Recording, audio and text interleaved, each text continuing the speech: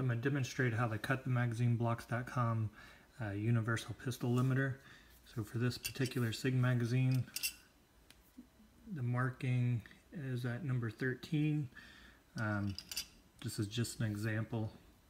So we slide this up, find number 13 in the sight, the window, and then what we're going to do is cut it flush with the base. So you can use anything. I'm going to use some flush cut pliers that work really well. Just get it lined up, make sure everything's even, make sure the number's where it should be, and then cut this off.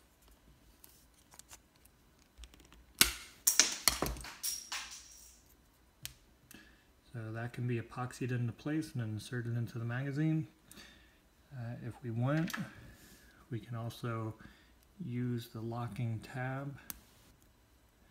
This will add about one number in the adjustment window there if you use the tab. If you don't and it sits flush, it takes away about a number. So you can do it either way. You can use your original locking plate. I'll show an example of that. So here's the original SIG locking plate. We'll just slide this one out. Oh, that one's already epoxied. Let's use the other. So we sit it where it's flush. This is designed so that the spring little curl there will fit into the back of it. That's it. Slide it in. Put the floor plate back on.